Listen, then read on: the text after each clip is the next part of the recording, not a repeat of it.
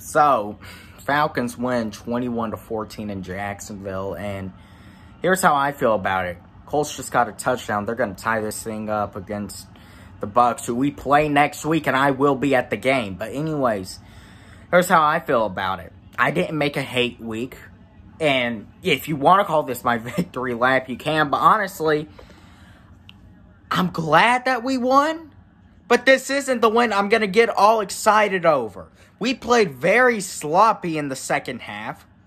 And, I mean, if it weren't for all the Jaguars penalties, and then being the Jaguars, they might have just came back and won on us. But you know what? Cordero Patterson for MVP. We're going to start it up right now, because that man, he just eats. Whenever he gets the football, and the scary thing is he wasn't even 100%. That's the scary thing. That man, I tell you, this man better be on the team next year. He better be on the team next year.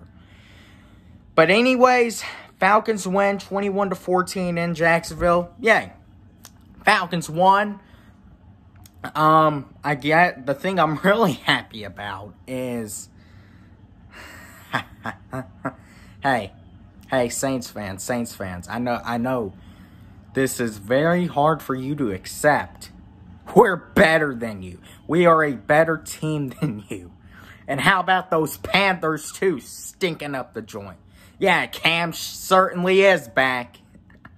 So, way I look at it is if the Falcons can somehow, some way, beat the Bucs next week, maybe then I'll get excited about us being in the postseason. But right now, we beat the damn Jaguars. You can't beat the Jaguars. Your team is a joke.